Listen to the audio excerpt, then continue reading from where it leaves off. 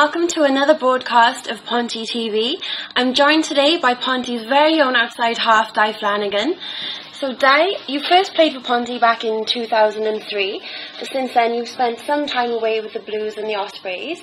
So can you tell us how it came about that you've come back to play for Ponty here this season?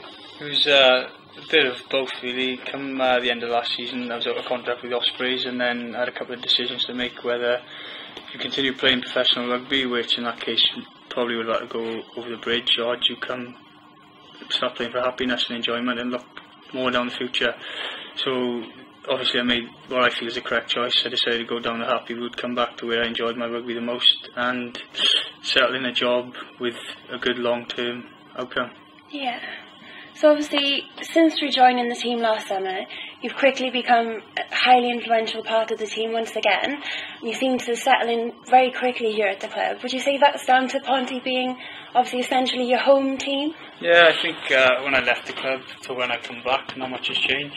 It's the same people running the place, same familiar faces as you drive through the car park, and it's a good family club built on real strong values, and a club like that, it's quite easy to settle in no matter what sort of person you are. You're adopted quickly by the fans, you're adopted by the people who run the bar, the supporters who greet you as soon as you come off the field, and it's quite a comfortable place to play. Well, much easier to play wearing a Ponty shirt than not. So, like you said, you're pretty much part of the family here at Ponty, but you've got a family of your own now, a growing family actually. You've got your beautiful daughter, obviously keeping your hands full. Do you have a lot of support from your family when it comes to your rugby career? Yeah, I do, to be fair. They've always been there for me through thick and thin. Obviously, as a professional player, you get your big ups and downs. You stress a lot about things, and without your family, you probably wouldn't survive as a professional player. But coming back here, there's no much better feeling than walking off the field and seeing your little daughter. I always put 10 minutes aside to take her on the pitch to have that moment, because you never know, it may not last forever. Playing doesn't last forever, so yeah, it's nice for her to be a part of it. Yeah, wonderful. So having spent almost a decade really in the Ponty jersey, what would you say are your most memorable moments here at the club? There's a couple really. The two cup finals were big before I left. Obviously we lost the one where I missed the kick, but coming back the year after, we were fortunate to beat Neath, who at the time Neath were at the top of the game. If you look through their team sheet, they have a lot of current internationals in there.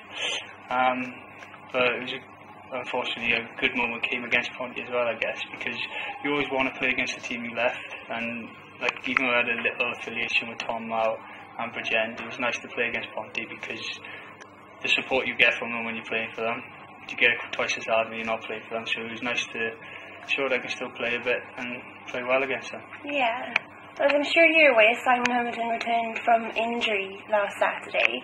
Would you say that brings an element of competition now to the number 10 jersey? I think so, yeah. Lewis is a very good player in his own right, but I think Simon's got further down the line of development, and he was a stand-up player when he's fit, and to be fair to him, he came back Saturday and he played outstandingly well.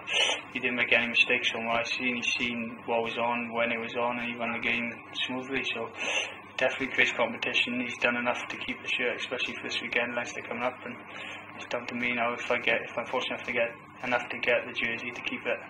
So on that note, what would you say that your aspirations and your hopes are for this season, and obviously any future seasons to come with Ponty? Obviously you want to win as much as you can. Like, that played a big part coming back to a club like Ponty.